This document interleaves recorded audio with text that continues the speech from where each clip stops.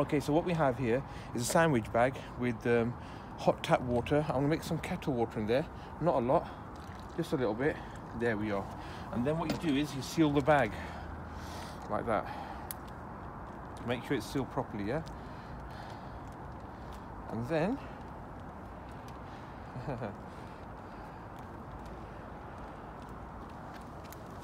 then just put it onto the windscreen like that, and there's your de-icer.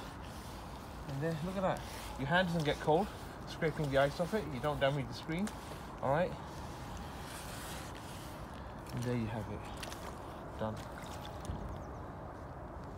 And then what? You get rid of all the ice in the windscreen without actually damaging the screen itself. And no scraper. Your hand doesn't get cold neither. And there you have it. Look at that. This side the ice was very, very quick and fast. There we are. Done. And you can do that with side windows as well. See that here? Now watch, look how it just goes over it and it just wipes it off. There you are. Like that. There you go. Your hand stays warm, your hand doesn't get cold, and also you get to clear all of it off there. And voila, there you have it.